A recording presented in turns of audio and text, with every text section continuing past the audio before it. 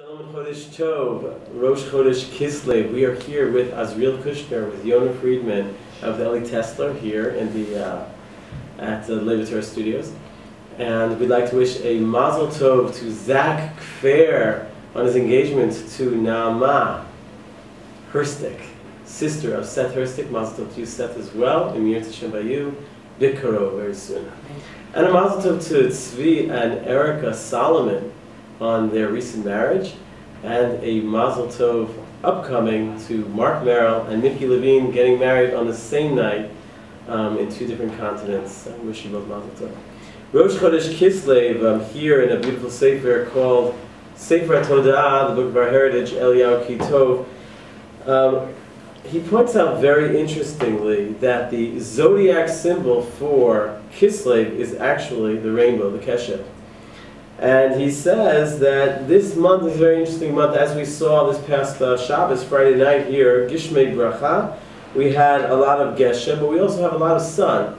And this Geshem and sun together in 1 month, and that causes the rainbow to come out. In fact, the very first rainbow, says Rav Kitov, happened on Kislev itself, that right after Noach came out of Teva, that was the 28th of Cheshvan.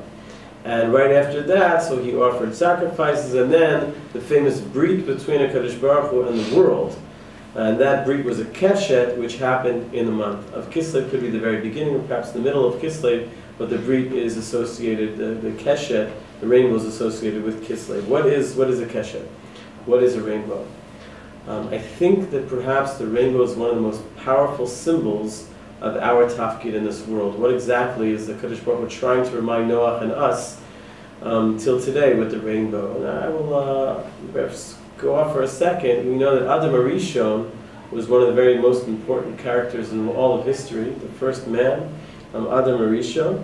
And the Medrash says that Adam Arishon was very tall. He was so tall that his feet were on the earth and his head was in the heavens.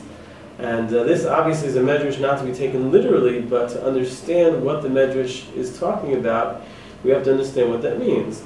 One whose feet are on the ground and his head is in the heavens, sort of like the ladder in Yaakov's dreams, that Sulam Utzav Artzav or Shemagiach Shemaima, that parsha is always read during Kislev. So that is something that connects Shemayim Ba'aretz. The tafkid of man in this world is to connect Shemayim Ba'aretz. A rainbow symbolizes the connection between Shemayim V'aretz. Rain is when we do the Ratzon of HaKadosh Baruch Hu, so then HaKadosh Baruch Hu brings Matar B'ito, brings the rain in its time. That rain is a connection between Shemayim and the Aretz, and that's what brings the bracha and brings all of the bounty and the bracha to us in this world. So the message of Kislev is to be human beings, Jews, holy people that connect Shemayim Ba'aretz.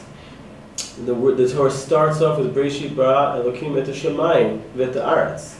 And the Torah, in the very end, it talks about Hazinu Shemayim v'debeira v'tishma haaretz imrit pi.